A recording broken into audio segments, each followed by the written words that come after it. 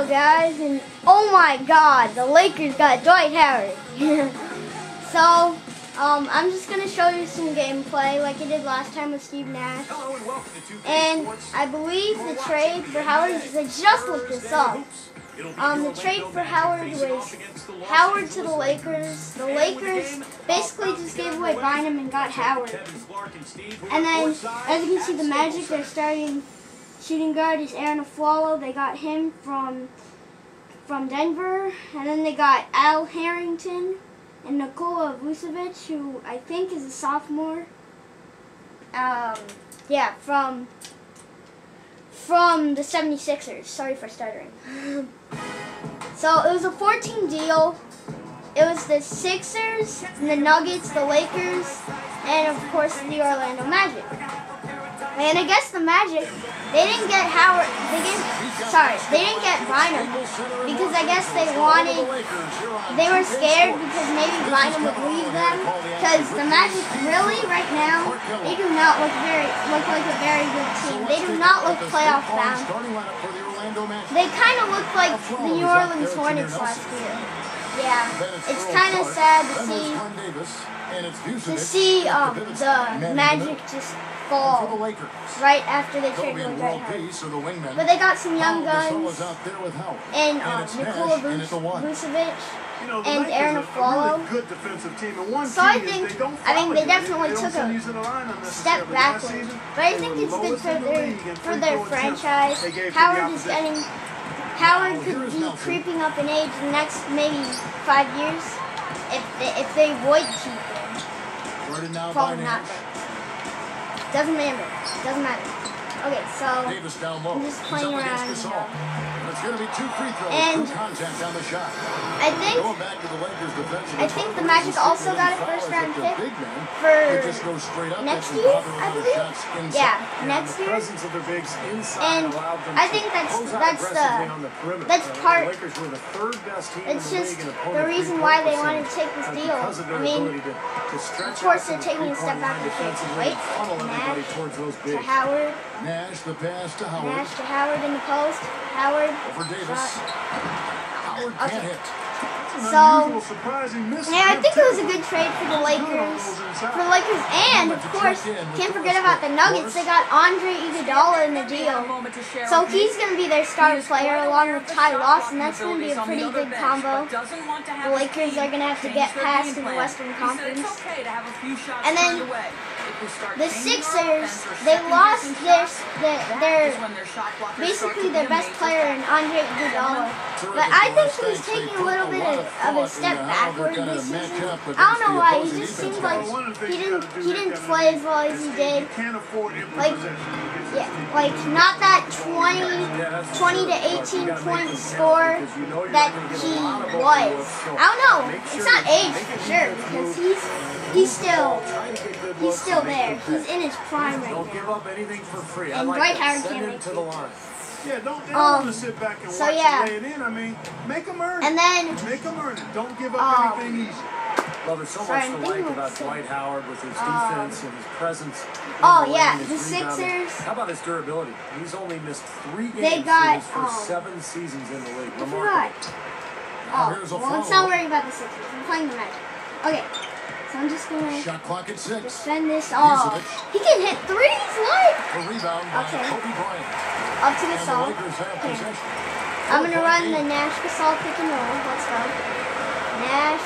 And for Dwight Howard, what? You consider the 90-pound park he takes inside to be the Iron Man he is. Well, I mean, I'm just going to talk about the offseason overall. That may be the most impressive. The Brooklyn Nets, that's where I'm going to start. Brooklyn Nets, what? They have a pretty really good team on paper. I think they're playoff bound for sure. Maybe 3rd or 4th seed, maybe even 5th. Yeah, they got Joe Johnson in the deal. Basically traded away a bunch of role players. So they're strong with they have a strong starting 5. Darren Williams, playing point, and And then at shooting guard, of course, you got Joe Johnson. And then you got Gerald Wallace at the 3, which I think he's a bit underrated. I mean, I know he's getting up there. I know he can't be as athletic as he was, and he can't slash anymore. But I think he's a good player. I think he was a good pickup, pickup for the trade when they made that last season. I think that's why he has such great respect from his team. And then they have Chris Humphries, who I think everybody, I don't know why they, well, I mean, I do know why they hate him. Now, here is Nelson. Feeds it to Davis. But really, he's a really good player. He's had his prime, and he's averaging like 11 and 12 every game. It's really good from Chris Humphries. And then you got the guy who always gets injured, Brook Lopez. Yes. This guy cannot rebound, but this guy can score, and he has like a Tim Duncan game. He's got the mid-range game, and he's got the post-up. Yeah. So I think the Brooklyn Nets are going to be a solid team. And then, here, let's think of other teams. Oh yeah, of course. The Lakers' arch rival, the Boston Celtics. Yes, the Boston Celtics definitely improved. For sure. I would say they improved. I don't know, you guys. I mean, the Celtics they got a steal in the draft pick by getting Jared Sullinger. I think it was like 22nd or 21st pick, around there. Sullinger is he is definitely a talent, but it's just his attitude, you know, the off-court issues. Yeah, you're gonna have to deal with that. But the Celtics, they lost Ray Allen to the Miami Heat. I'm gonna talk about them later.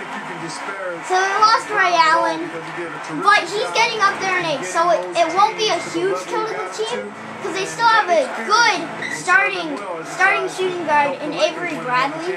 I like that guy. I think he's awesome. So you got Avery Bradley, and then you get to re-sign Brandon Bass, which is a great player, just energy player. You got a decent mid-range game. You know. And then also, so I think they're gonna start Garnett. Oh yeah, they re-signed Garnett. I think they're gonna start Garnett and Bass. Garnett playing center. So yeah, and Jason Terry and Courtney Lee. Yeah. So they got Jason Terry. Great three-pointer. I mean, you can't replace Ray Allen, because Ray Allen is like the best three-point shooter in NBA history. To me, he's tied with Reggie Miller.